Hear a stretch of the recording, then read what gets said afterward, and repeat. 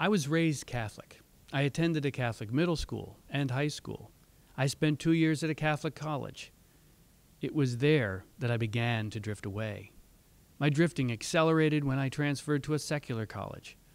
Over time, I sought God, but my faith didn't ignite. I'd believed Jesus was the only way to salvation before college, but I wondered if I still did so many years later.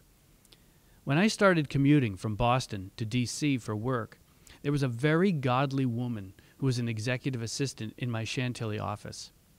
I'll not forget her pointing to a family portrait and saying, "And that's my 16-year-old son who died." I offered my condolences, and her immediate response was, "Oh, it's all blessed." Her faith spoke volumes. That's when I realized that I could flip the ignition switch on my faith. I started going to McLean Bible Church in Tysons because I'd heard Lon Solomon on the radio. One Sunday, Loudon campus pastor Jim Supp was speaking of Moses and how he resisted God's command to go to Egypt. Finally, I was hearing that the heroes of the Bible were as flawed as I was, except Jesus Christ. I now knew God would prepare me just as he did Moses.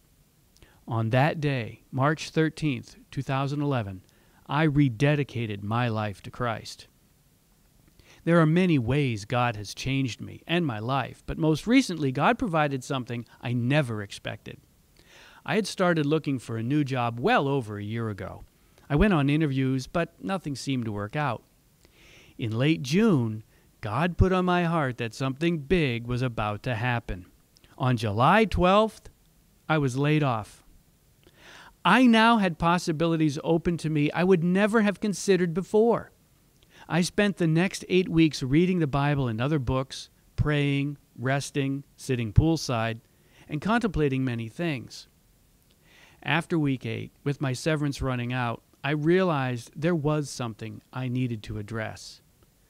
What it is isn't important here. What is important is that I then realized that God gave me time to prepare for what was ahead. I prayed to God that I was ready. Just a couple of days later, my phone rang with a contract position in Bethesda, a biblical name. I went for an interview on a Monday afternoon and knew I was their choice before I left. Had I been with the old company, I wouldn't consider Bethesda, especially for a contract position. Yet, I have been happy ever since.